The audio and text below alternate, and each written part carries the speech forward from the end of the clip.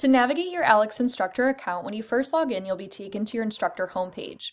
At this Instructor level, you'll see all of your classes at a glance, as well as some data and information on all students in all courses and sections. In the top right-hand corner, you'll see an Announcements tab with all the new features and announcements in ALEKS. At this level, you'll see some instructor settings, as well as some reports and insights at the top of the screen. The Class drop-down tab and the Student drop-down tab across the top can be used to select a certain course or student within a course. Using the arrow in the Class drop-down menu, you'll be able to select which class you would like to take a look at. Once you're clicked into the course using the Class drop-down menu, this will be your course homepage. On this course homepage, you'll see tiles that will fill in throughout the semester with snapshots of student data and reports.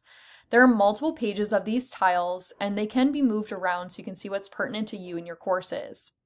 Up in the top left-hand corner, you'll see the Class Information tile. On the Class Information tile, you can see the name and dates of your course as well as the course code. In this tile, you'll also see a picture of the ebook if you're utilizing a McGraw-Hill textbook. This is not only a picture, but a link to the ebook, so if you click on the picture of it, it will pull up the ebook in a separate tab. If you need to change anything about the name or dates of your course, you can use the Class Summary link in the bottom right-hand corner of this tile in order to do so. Editing the first box on the Class Summary page will be where you can change the name and dates of the course. There are many settings and details on this Class Summary page, so you may want to take a look through this page to ensure it meets your needs. Up in the top right-hand corner, you'll notice a link to the Class Tools. This is a shortcut to get to some of our most useful tools within ALEKS. When clicked into the Class Tools, you'll see the resources. If you're utilizing a McGraw-Hill textbook, you'll see resources that go along with that book, as well as uploading your own resources. In the Class Tools, you'll also find the Student View, which can be really useful to see ALEKS from the student's perspective. To navigate around the rest of the ALEKS Instructor account, you'll be using the Sub-Navigation menu across the top.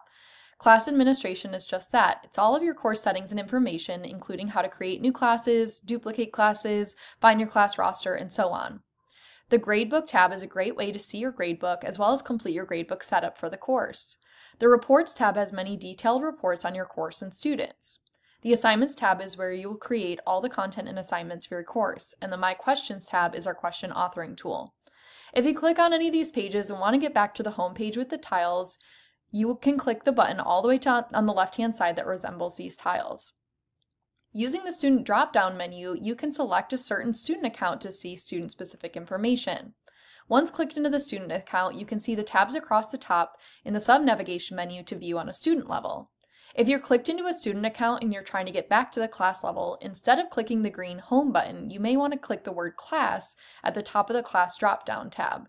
This will take you back out of the student but still stay in the course that you're clicked into. The green Home button can always be used to click out of that specific class and go back to your instructor homepage.